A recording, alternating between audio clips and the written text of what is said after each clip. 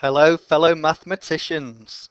Today we're going to look at Core 2, OCR January 2013 paper, and we're going to be looking at question 4. It's about binomial expansion, and you can see that the bracket that we have to expand is 2 plus x to the power of 5. So you can use your calculator and NCR, or you can use Pascal's triangle to get to the 5th row. I would probably myself do Pascal's triangle really quickly. So I'd just draw it, start off with 1, 1, 1, and add the above two terms. And by the time we get to the row with a 5, this one is the row we're interested in. So our coefficients are going to be 1, 5, 10, 10, 5, 1. Now I'm leaving plenty of space to work out the in-between terms. So the first one, we're going to have no x's selected from our brackets and 5, 2 selected from our 5 brackets. Because if you remember, this is actually 5 brackets written out, and you're thinking about what you're going to choose from each bracket to make up each term. Okay, so the first one is going to have no x's and 2 to the power of 5. The next one is going to be 2 to the power of 4, and it's going to be x. The next one is going to be 2 cubed and x squared. The next one, 2 squared, x cubed. And the next one is going to be just 2 and x to the power of 4. And the final one, you're going to select no 2's and x to the power of 5. So there are our terms.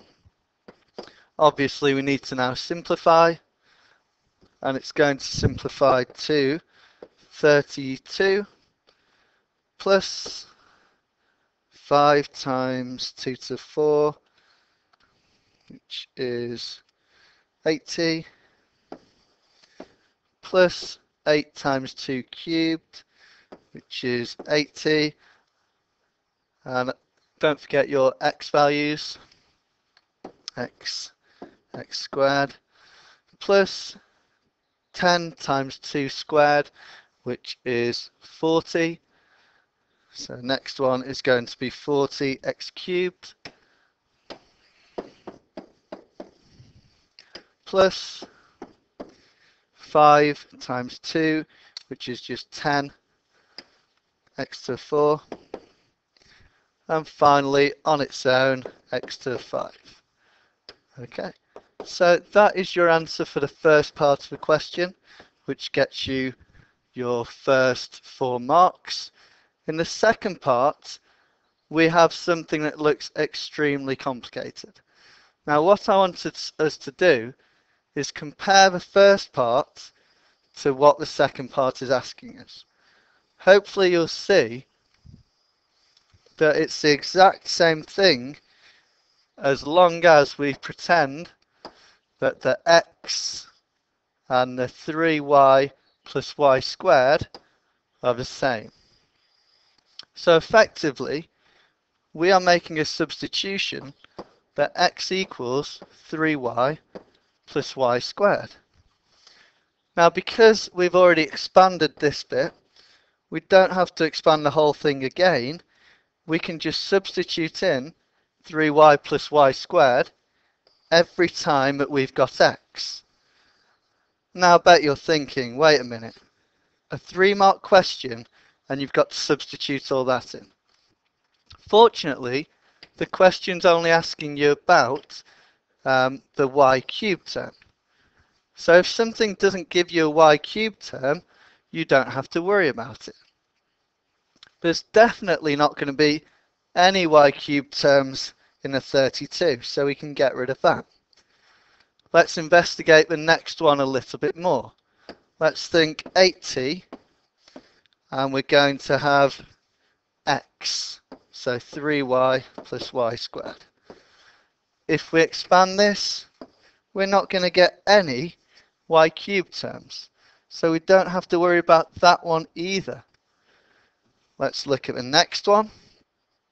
80x squared.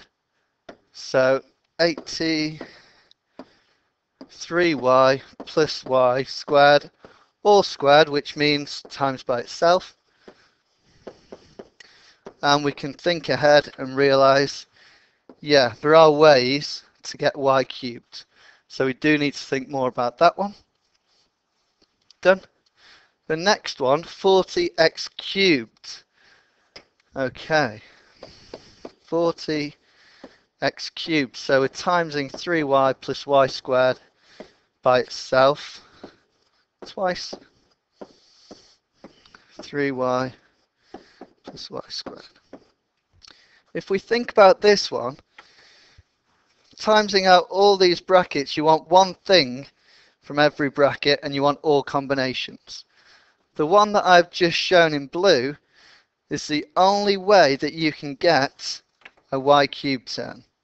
Think of any other way. If you select a y squared term, you're going to get over y cubed. So it isn't going to work. Now, we've sorted that one. 10x to the 4, well, if you think about it, y plus y squared, if that was written out 4 times, they've all got at least y in. You're picking 4 terms, so they're all going to have more powers of y than 3. Okay, so they're all going to be, say, y to the 4 plus. For that reason, we don't have to worry about this term. And for the same reason, we don't need to worry about the final term. We've just simplified our question a great deal and saved ourselves a lot of time. So let's actually figure out what the y cubed terms are going to be. 80 times 3y times y squared is going to give us 240 y cubed. We can get that a different way, as shown. That again is going to give us 240 y cubed. And finally, we're going to have 40 times 3 cubed y cubed.